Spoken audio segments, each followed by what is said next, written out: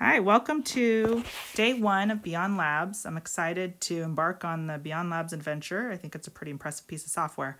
Before I move on to that, I want to walk you through how we get there and how you'll be turning everything in now that we're in that Beyondlabz part of the class.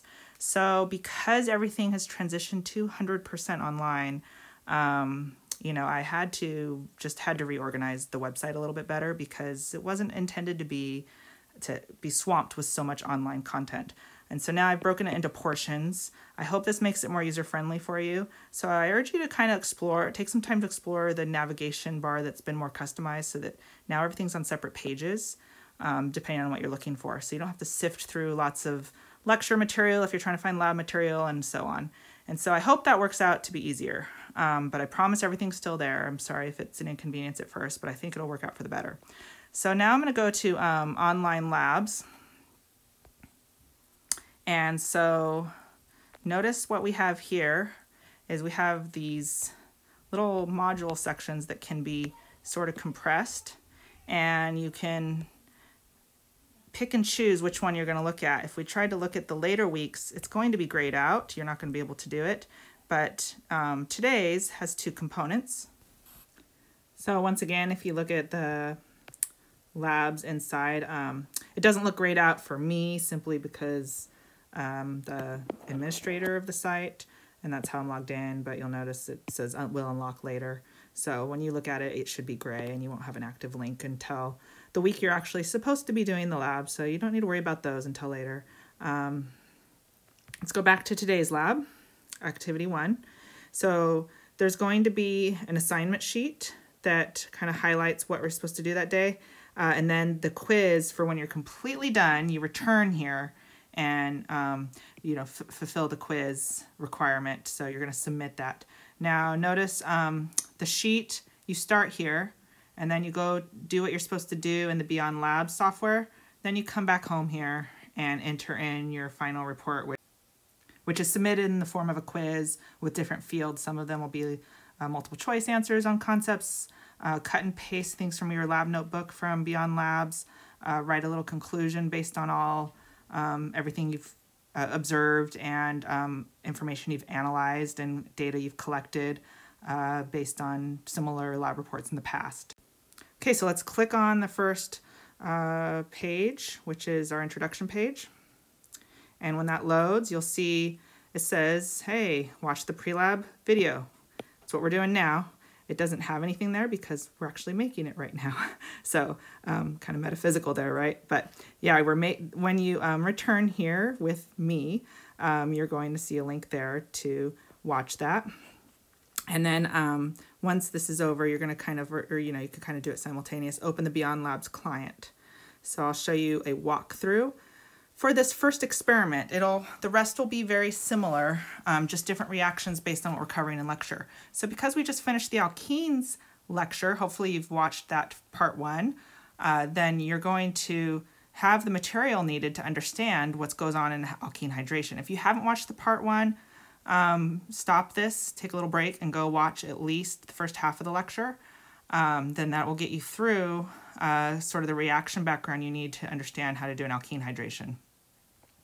So you're going to do what's called alkene hydration 3. Pay attention to the title because there's more than one alkene hydration offered. The whole class is going to do alkene hydration 3 this time. And you're going to use the worksheet like a lab manual. So it has the instructions for you. And so you'll follow the instructions for each step. And once again, I'm going to walk you through that in just a minute. But that's going to be the same for future weeks. And then just some reminders. Don't forget while you're doing it so you don't have to redo the experiment. Take notes in your virtual lab notebook, and don't forget to save. I've had them lost on me as I've experimented with this. You'll want to screenshot your TLCs and save them. It'll actually post them in your lab notebook. Screenshot and save your IRs just to avoid having to redo anything. It'll also ask you to do an NMR. You would want to screenshot and save those as well, but today you're not doing that. I'm going to ask you to skip that because we're covering the theory of NMR, next week. When you're done with the experiment, you return here to take the quiz. Notice there's a next here. That'll prompt you to start the quiz. That's where you answer your post-lab questions and upload all your data. So let's click on the next so we know what's required for the quiz. Okay, so this is the place to answer post-lab questions and submit your report. Okay, so let's go through it and notice question 1. So you're going to open your lab notebook and you'll want to actually have all of this information already filled out in your lab notebook when you're done with the experiment. So why are we looking at this now when you're supposed to be done with the experiment before you fill it out? You come back and fill this in, so you want to know what you're looking for. So I actually recommend selecting all of this, copying it so that it's on your, it'll be on your clipboard, and then when you go into the lab notebook, it'll be saved on your clipboard to paste. So I'll demonstrate that. So the rest you can answer afterward, but I would copy all of that text, and then you have to fill it out in your lab notebook, and then when you return back here, you will have all of this information. Some of it you could type now, but the synthetic target, the reagents you use, the reaction start time, and all that stuff will be done throughout the lab experience. Okay, so I recommend you kind of look through the quiz that you're going to submit at the end, just so you don't miss anything along the way. It's common to probably have to redo the experiment a couple times, especially the first time through. They don't take very long once you get the hang of it. But to avoid unnecessary redos, maybe look at the quiz and take note of what you're going to be asked to collect so that you don't miss that along the way. So for example, you're asked to upload your TLC screenshot and your IR screenshot, and you don't want to lose those along the way, and the only way to get them back if they're lost is to just start the experiment again. I've had to do it, so that's why I know that. So I'm gonna take a video of the experiment now. Okay, so now here's a video of my computer desktop because the Beyondlabz will not load on a tablet. So make sure you have it installed. And the only thing, just to avoid a lot of extra unnecessary space wasted on my hard drive, I have avoided downloading everything on here unless you're really interested. I have organic chemistry installed. So that's a sign that you've installed it correctly. It's ready to open. So you can click open and you'll notice that a purple icon will show up in the dock if you have a Mac. So that's open. And then this is still that little window that shows up for my, that I started with, the lab client window. So this is the organic chemistry specific window, and this is the overall lab client. So we've already clicked open this purple one, which is the organic color, but you need the worksheet before you're ready to do the lab. So the worksheet, we're going to do alkene hydration. You're assigned alkene hydration 3. So that's what that one looks like. And to make sure you're doing the right one, it should read that you are synthesizing 1-methylcyclohexanol. So that's what you're going to make in lab. Okay, so what I'm going to do is, since you're doing alkene hydration 3 today, I am going to do alkene hydration 2 just to make sure it's not totally spoiled. I want all the fun for your own discovery. So here's the hydration procedure. It's practically the same, except today I will make 2-hexanol and you are going to make the 1-methylcyclohexanol. Okay, so now it's the same reaction that we've done in lecture. So once again, refer to that if you're unclear, but you have to know, you have to use your brain right away to predict what starting materials. So you don't even know what to grab off the shelf unless you know what could make 2-hexanol. So knowing that it comes from an alkene and my parent is hexane, then it used to probably be a hexene. And so they keep it a little simpler for you. You don't have to know from scratch simply, but that is something we would want to be able to do. So cyclohexanol used to come from a hexene, and since it's at the 2 position, that means the alkene was either between 2 and 3 or 1 and 2. So we could use 1-hexene or 2-hexene. So let's see what we have available. So remember, we're doing alkene hydration 2. Now we're going to go, that was from our worksheet that I just loaded. Now we're going to go to the lab, the purple icon. So this came from the blue one. So just in case you forget how I got here, I got it from Beyondlabz, alkene hydration 2. Notice I'm clicked on the worksheets tab, not the labs tab. So worksheets tab, alkene hydration 2. Now I have my worksheet ready to go through. That's basically my instructions, my lab manual. Now I'm going to go find the matching one in the lab client so it knows to set that up for me. Alkene hydration 2. That just moved on me. Where'd it go? Alkene hydration 2. So you're going to be doing 3 today. So I'm going to do 2 today because because that matches my worksheet I opened. Now it's loading the synthesis. That makes sure that everything is in stock as far as the chemicals go. Look how beautiful that is. It's a nice little synthetic environment there. Makes me miss the real lab, but this is nice that we can get this close to it. So I'm just going to drag the window open to fill most of the screen. I want to observe a few things around here. So notice we have the exit, we have a clock. Do we have a back shelf? The back shelf has all of the possible starting materials, and they will change depending on what we had clicked on before we entered here. Because I told it we want to do alkene hydration, notice that this is highlighted. These are the possible starting materials that should show up on the shelves. These are starting alkenes. Remember that we made a mental note that since I am making 2-hexanol today, I need either 1-hexene or 2-hexene. And I see that on this list.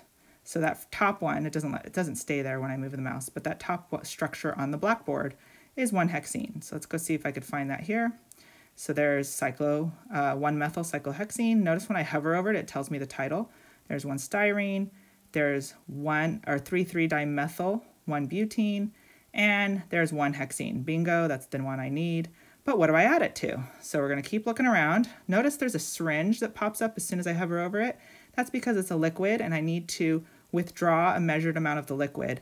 But there's no, that part's kept pretty simple in this lab. You don't have to calculate measurements or observe those kind of measurements. It's going to be assumed that you have the stoichiometric ratio properly measured in order to continue with the lab. Because, in reality, that's more of a general chemistry skill to measure things stoichiometrically. So it's kind of an assumed knowledge at this point. Okay, so look down here. These are solvents that are possible for the alkene hydration. And so you want to choose the right solvent. And we also want to choose any other reagents that are down here that we need. And let's just keep exploring before I start. There's the lab notebook, and I cautioned you to kind of keep that open. I really don't need this instruction window, but this is the lab notebook. And remember that on my clipboard, it's been a while, but hopefully it still remembers, and I'm going to push Control or Command V. And I hope that it pasted everything from that first question on the quiz, and it did.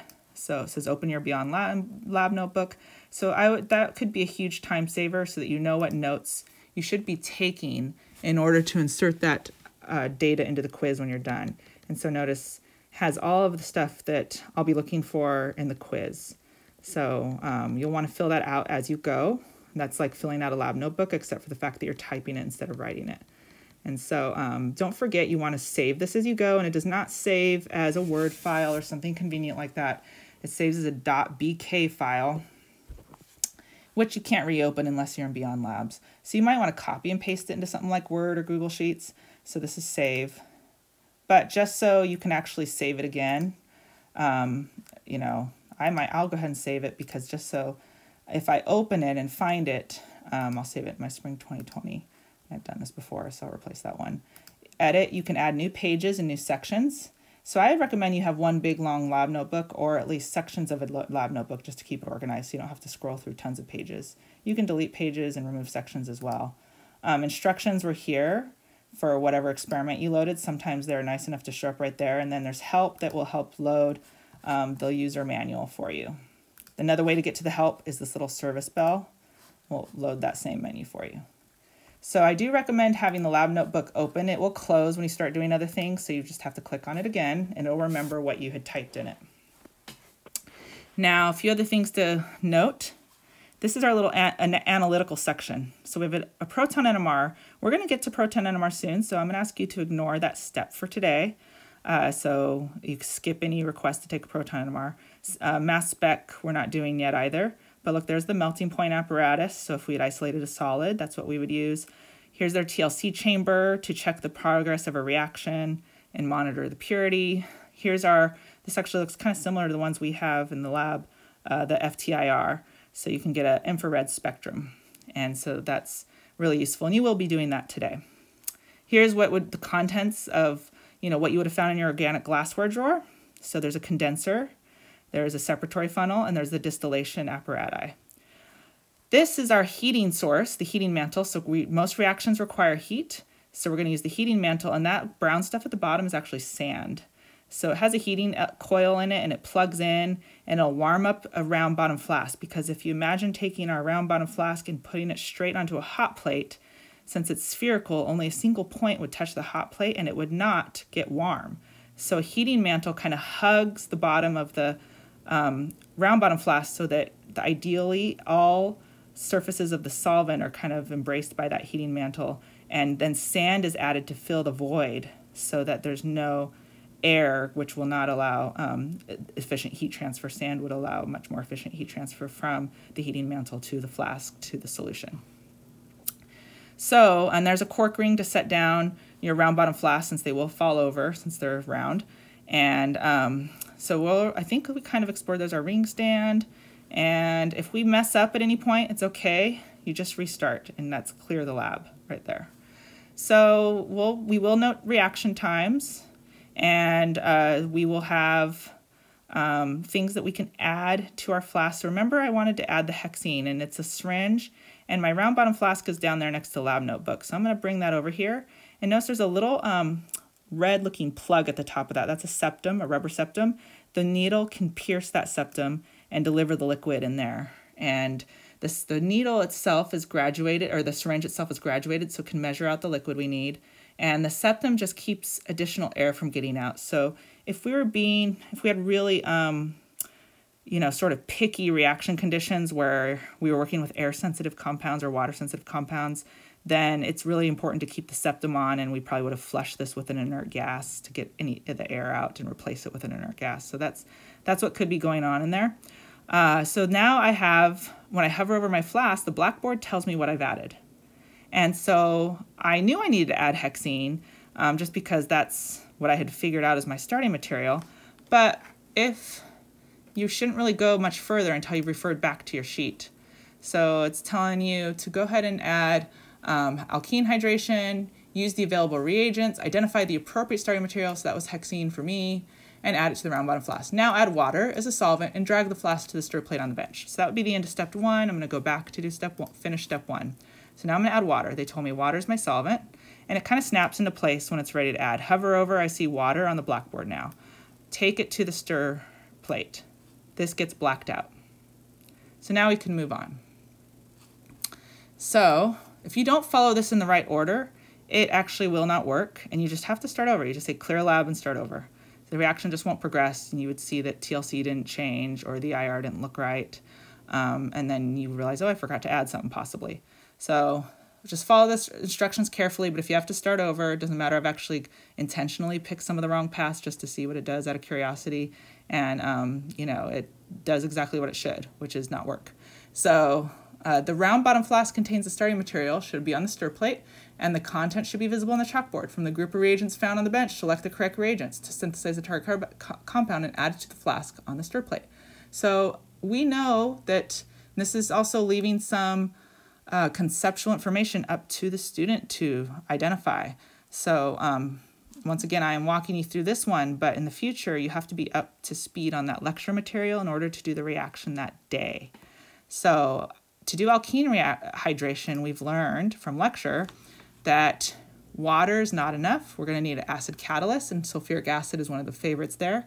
So I need to add sulfuric acid, and so will you in your version today. So we put that in there, sulfuric acid. Now I have all the reagents I need, and now I want to heat the reaction. So I'm going to take my heating mantle and put it under there.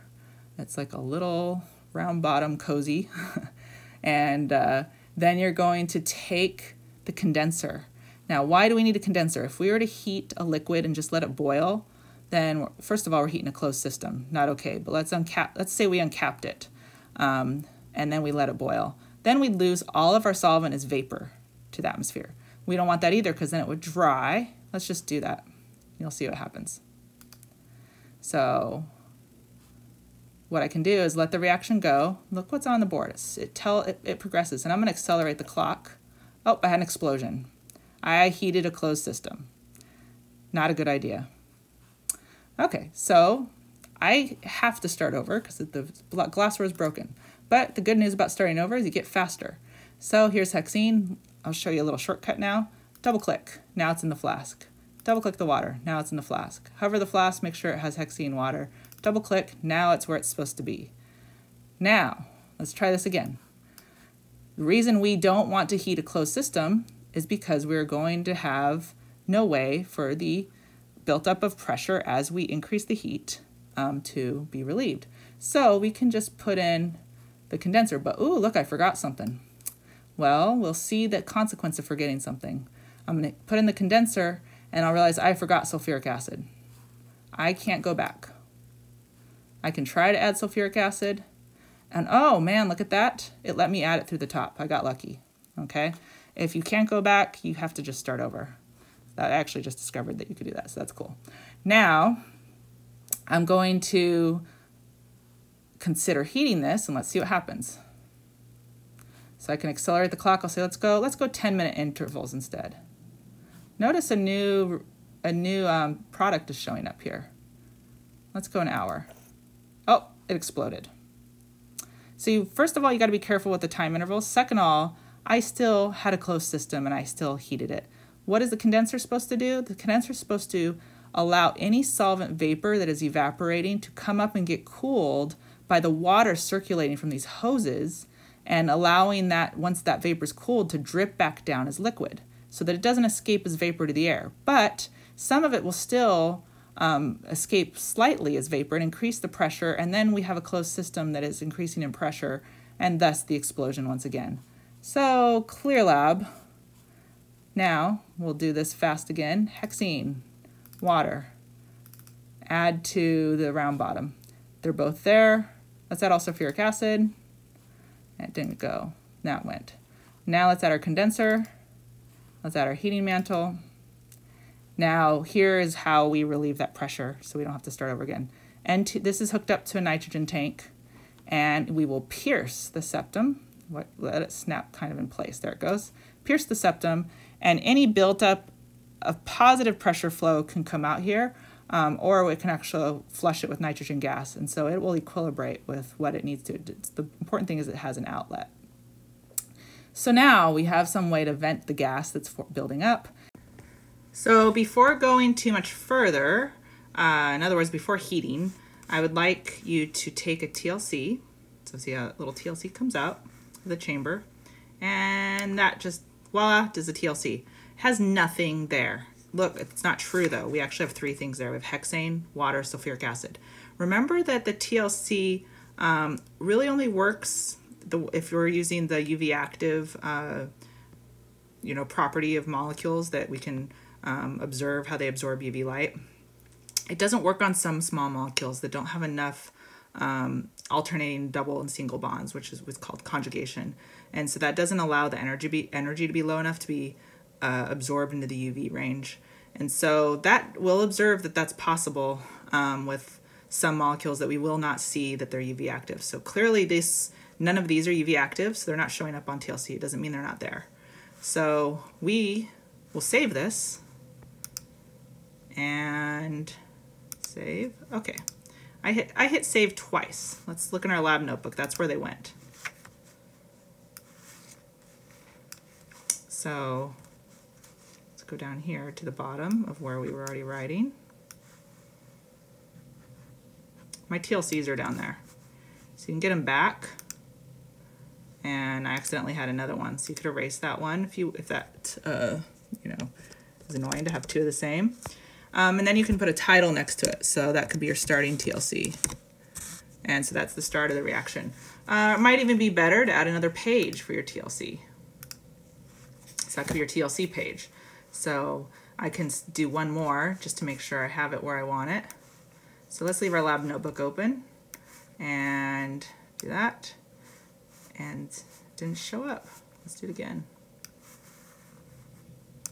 There it is. Save and okay, it should disappear. Go back to our lab notebook. Our TLC is there. And so that could be right next to it. You could change the title so that you know which TLC it is, because you're going to do a total of 3 TLCs in this lab. So then you're going to be ready. That's the start. There's nothing happening. Let's heat the reaction. And note the reaction time, so you'll write that as your start time. Now you can accelerate, I've been messing with the clock, so it's kind of off now, but you can accelerate your reaction time to let it go. So take a TLC again, maybe after 10 minutes. Look at what just happened. Our blackboard changed what was on, what was the composition of that round bottom flask. Let's see what that TLC would look like. Now that's different. This is our starting material. This is our reaction mixture. We finally have something UV active. That must be, since we know that hexene, water, and sulfuric acid is not UV active, that must mean hexanol is UV active. So let's save that and say okay. Then go in here and our TLC, and then we'll write a comment that this was after 10 minutes. Okay, so now that's 2 of the 3 TLCs that you need. Now we're going to try to get the reaction to completion. How do we know when it's done? Well, you can experiment. Let's see, I'm going to get this out of here. There we go. You can experiment with reaction times. So let's try an hour. Now look what happened. We have no more starting material, no more hexene. We have only sulfuric acid and water.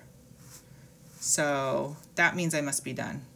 So we're going to move on to the other part of the lab, and which we could take a TLC, by the way, to confirm that. So let's take one more TLC. This could count as your last TLC, or you could actually do it after workup, but either way. Now look at that.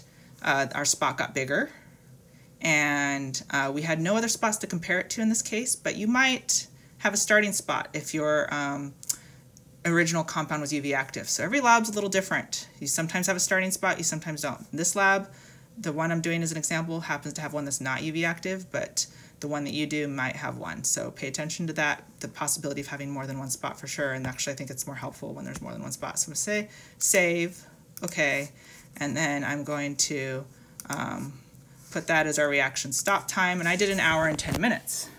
So we could call that 70 minutes. And that's when I'm going to stop the reaction because I could see there's no more starting material present. So how do I stop the reaction? Well, I'm going to have to go back to my worksheet and get some help with that. So I've done all of these steps. This is telling me how to assemble everything. That was step 2. I stirred it. I monitored with TLC. I saw that the product had formed. I saw that the starting material was gone. I advanced the laboratory time. I saved my TLC plates to the lab notebook. And now it says it's complete based on TLC, so I'm going to work up. Drag and drop the separatory funnel, and we're going to do a water workup. Sometimes it's aqueous basic, sometimes it's aqueous acidic, and this is just plain old water. So those are our 3 options. You're going to add it to the separatory funnel, extract the organic layer, and put it on the cork ring. And then that's our target compound isolated for the purposes of completing this lab and analyzing. So we'll be ready to analyze at that point. So in other words, let's repeat those instructions. Drag the separatory funnel. Oh, look at that. It's like magic. And then we're going to add our workup options. Remember I told you it's either aqueous acidic, aqueous basic, or just water. So we were told to use just water. And pay attention to the chalkboard. Now notice the acid disappeared. So if we were doing a flow chart, which I'm not asking you to do this time, but you would notice that the acid went into the aqueous layer. So now we have only these 2. And so I'm going to take off my organic layer. And notice it nicely puts it in a little round bottom flask for me. And there it is. Okay, so there's my isolated compound. It's ready for analysis. You could do one more TLC just to see that everything looks good. And you could save it or not, as long as you've have a 3rd TLC that matches that. You could choose to just stick with the other one. All right, so now we've done that step. Let's go back to the worksheet to see what's next. You want to answer these questions as you go so you're not losing that information. And don't forget to save or at least copy and paste information from your lab notebook. And now, so starting material, solvents, reagent formed, how long did it take? So you're looking at reaction times. You're going to have to measure the RF, and I'll show you how to do that in your TLCs for starting materials and products. Since our starting material had no spot on the TLC, you put none. It doesn't have an RF if it doesn't exist on the TLC. But our product certainly had a spot, so we will do that. You're asked to write a mechanism for the reaction. Once again, refer to the lecture where I walk through that mechanism step by step. Now for your IR, you are asked to import all this information into a data table. So you're not turning this worksheet in. This information is duplicated in the Canvas quiz. So you will enter it in there. There's actually a table already provided in the Canvas quiz, so you will enter that in. So now we have not done that step yet though. So to collect an FTIR, click on the FTIR spectrometer to the right and drag your salt plate to the flask on the bench. The window containing the spectrum will appear. So let's go to the IR, bring this window back. Here's the IR, and out comes salt plate, which is what holds our sample. And we're going to take it from there. And that's going to be the act of taking the IR. So this is the IR of 2-hexanol. Actually, it looks beautiful. That's exactly what it should look like. If I took it too soon, it would look wrong if I didn't take it at the right time. So it's this pretty smart program to be able to work that out. So notice this big broad OH peak. So I would put that in my table, the OH stretch. How would I assign the peak? I would look right down the middle and see where that landed on the x-axis and approximate. So it looks like it's about 3,500. And then notice that right around the 3,000 line, we have our sp3CHs, and we have some more fingerprint region here, which you don't have to do. But if you look at the bonds I expect to see in 2-hexanol, I would not identify a CC stretch. Those aren't IR active. I would identify CH stretches. I would identify OH stretches, and I would identify CO stretches. COs appear, they're kind of usually twins, so they might be these two. They're around 1,000 to 1,200. So you can identify those 3 bonds in my case. And so I'm not going to list what every single peak is, only the ones that actually confirm product formation. And so that would also be part of my discussion, that I confirm that I formed the product because the IR supported that by having the correct functional groups listed. Now to be honest, I think their peaks are a little off because I have a CH stretch and the 3,000 line, that should be over here. So I'm not too pleased with that. We'll probably have to be a little flexible with what's showing up here. And then this is a little high for OH stretch, so it feels like this is shifted a little far over for, compared to what most scales would show it as.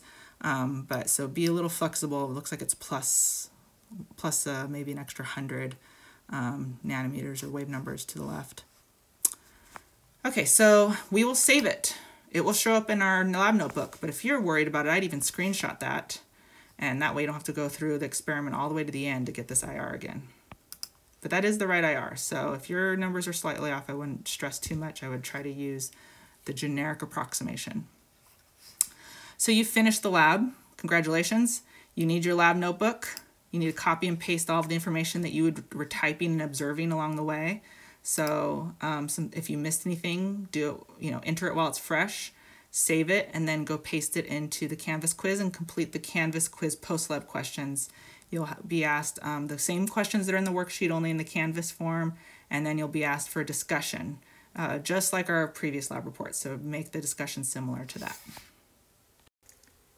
Okay, so now it's going to be time to wrap up the lab and get ready to do the quiz.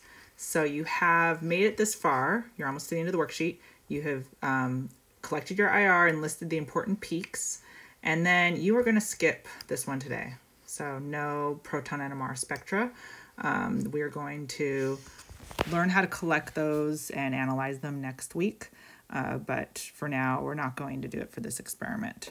So, so stop there. You're not required to do the proton NMR. After the proton NMR, there are a couple of questions. This is kind of like what you're asking in your discussion. So it says the IR you measured and recorded in the tables, confirm that you've synthesized the target compound, explain. I ask you that in Canvas, so you once again don't have to print this out and write in it unless you find that particularly helpful. So I'm going to go back to Canvas just so we can see what's expected before we wrap up. So go back to the online labs, and this one is the first assigned Beyondlabz. So let's give it a minute to load. There we go. So this was the instruction sheet. You can go through and make sure you satisfied all of that. We did the Beyondlabz activity. We made sure we took lots of notes and saved some screenshots. That means you're ready to do the quiz. So you can go over to the next over here, or you can go back and find it. So there's a next button right there. All right, so let's go back to the quiz and see what's required. So this is just a preview, but it's going to be published when you start the lab. So question 1 was the only one we really spent some time looking at because that had all of your lab notebook data. So if you were keeping a lab notebook by hand, you should have collected all of this data. And this is where you enter it. So you can mostly cut and paste it. The table has been provided, so you can actually fill out the table. And if you are feeling iffy about how to assign it, use page 209 in the course guide as your reference for what peaks belong where. And so now you're going to be asked for a screenshot of your TLC at 3 points: before you started the reaction, after 10 minutes, and then you're going to be asked a few questions about it. So once again, it might be good to read through the quiz questions before you start the lab, just so you know what to expect and what to be looking for. So these are all TLC questions. Then you're asked to do the RF. So how are you going to do the RF? Measure it. So remember, going back to last week's lab with the TLC, in order to calculate the RF, you had to measure the distance of the solvent front. Okay, so I'm going to go back to the Beyondlabz and go find my lab notebook, TLC. So here's the last one I took. So I'm going to have to get the RF of that. And where's my lab notebook? It's over here. So this is the one at 70 minutes. Okay. So I need, in order to get the RF, I need 2 values for that spot. I need from the starting point measured to the center of the dot. And then I need the distance from the starting point to this end point, which is this finish line, the solvent front. So there's a couple ways you could do this. You could just, easiest way might just be to find a ruler around the house and hold it up to your screen and record all those measurements. If you don't have a ruler around the house, you can get one online. And so I've used these online rulers. I'll put a link to this. I just Googled free online ruler. And this is one that you can actually just move around. And it's a relative measurement, so it doesn't even matter how precise you are as long as you are carefully measuring both one. And notice it says do control and drag to rotate. So I'm going to position this here so that I can do that. So I have to hold down control, and it's going to let me kind of move this around. So now I'm going to click to let it go, and then I'll do it again to rotate it. I'll try my best to get it parallel to an edge so that I know that it's not too crooked. That's pretty good. So I click again, and then it lets me let it go. And so now what I'm going to do is I'm going to position that ruler from this browser window. So that I just loaded this in Chrome. And I'm going to drag it over to the edge of the browser window. And maybe I'll rate it later. I didn't see that happen before. And I'm going to use the metric side. Oh, well, actually, it is a metric ruler. It has the centimeters and millimeters. I'm going to report it in that. That's pretty much the standard. And I'm going to put that next to the TLC. And so, like I said, it's all relative. Like I could start my 0 right there. But you do need to record, pay attention to sig figs. So notice I have my 0 here. And it would be about 9.7, and that's the line tells me it's 0.7. There's a calibrated line that says it's 0.7 centimeters. So 9.7 are the known sig figs, the certain ones. The uncertain one is what would be in between. So if it was in between 2 lines, you would call it 9.75.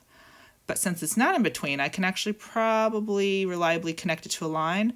I'd call that 9.70. So be careful with sig figs. So you do have to add that what you know plus one more.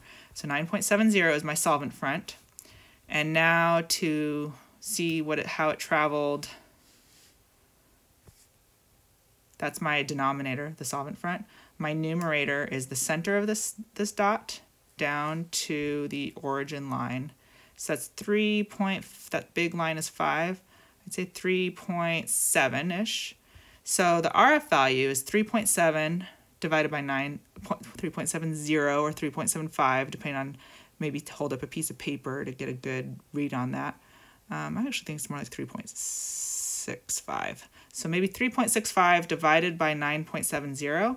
That is the RF for this spot. So if you have 6 spots, you have 6 RFs to report. Okay, so that is going to be asked of you in your Canvas to enter your RF values for the TLC. Now, let's see if I can go back to that.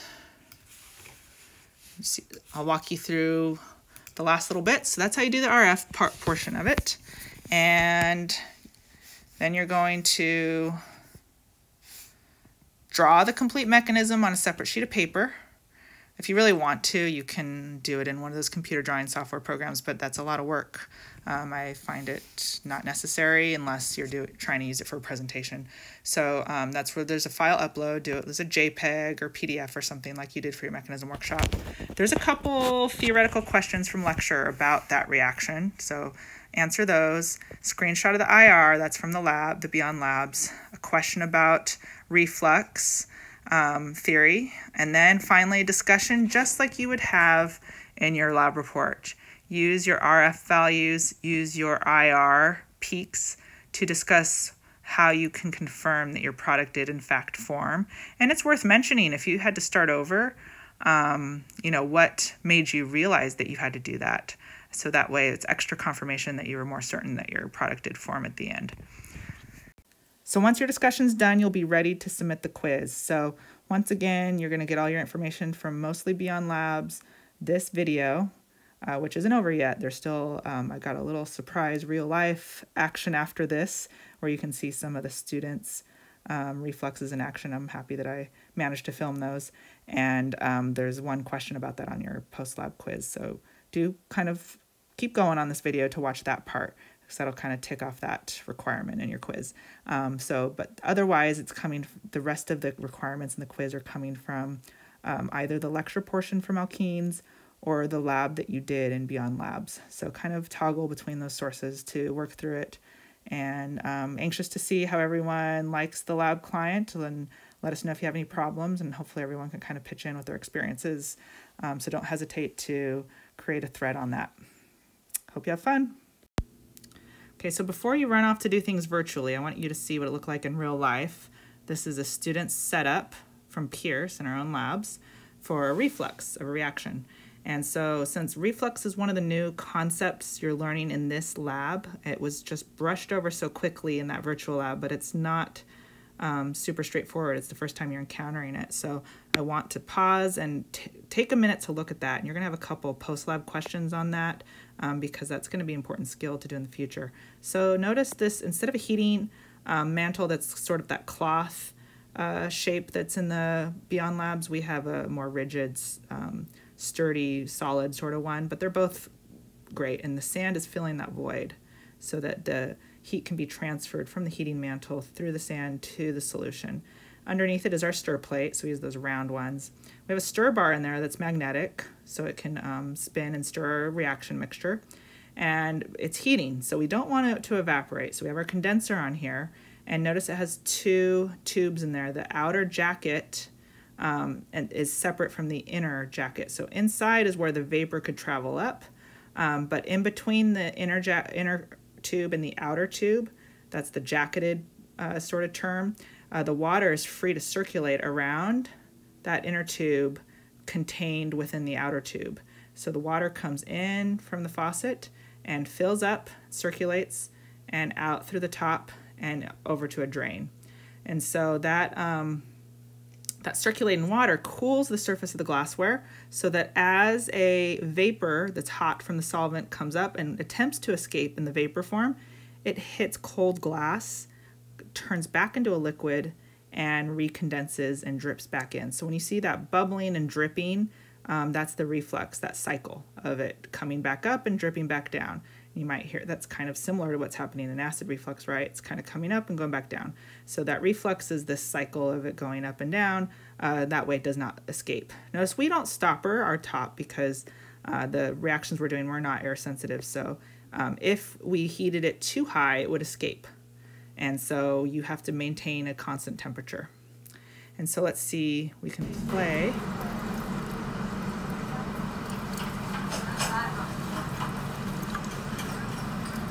vapor there. You can see the vapors gathering there. You can actually visualize it. That's the flow of water.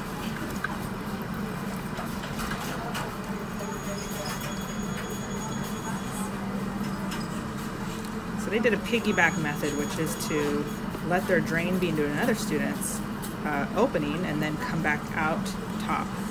So that student's got her vapor gathering up there, and the student has his or her vapor gathering up there. Okay, so here's another Students Lab setup. I took this just last semester. I remember thinking it was a nice example of a nicely set up reaction, so I took it. There's a few things that are worth pointing out though. So notice the sand is below the liquid level. So technique-wise, we would add enough sand to completely match the liquid level, because that part of the solution is not getting heated. It's getting heated much more thoroughly down below the sand level. So the sand's supposed to transfer the heat from this heating mantle. So this surface is very hot, and you need to transfer that heat to the flask, and so it's not getting heated all the way. So that's one issue that's going on there. It's clamped, so it's sturdy. It's got the water coming in through the bottom, and I wanted to get a zoomed in video of this, so I'm glad I took these last semester. I was just in a mood to do that, so it comes in handy now. So notice the condensation happening right there. You can kind of see it. And there's the setup. We have this intermediate power control to help us adjust the power applied to all the heat, not be overdone. So notice it's condensing back there. So here's an example of a reaction that was actually done just last semester as well, and it's well underway to being, having refluxed for a while. So a couple things to notice. Look, this particular student, the sand is kind of better encasing the, could use a little more here, but at the same time, you kind of like to see what's going on in the solution. So you don't want it to be obscured and bury your flask where it'd be at the top level, but it's getting closer to the right sand level. Probably suggest a little higher sand level, to be honest, just because this part's not getting heated as evenly. However, it still seems to be doing the job, because look at, it's clearly a hotter flask at this point. We see that there's been lots of condensation. So notice that the solvent vapor has been heated to an adequate temperature to allow solvent to evaporate and hit this cold glass and start condensing back down. And so we get what's called, these are hard things to pick up virtually, which is why I wanted to point out a few real life pictures.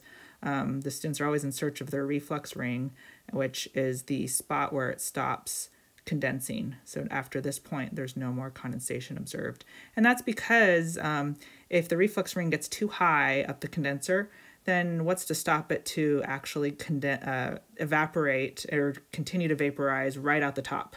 So it's a sign that you're heating it too vigorously, usually if the reflux ring kind of passes the halfway point.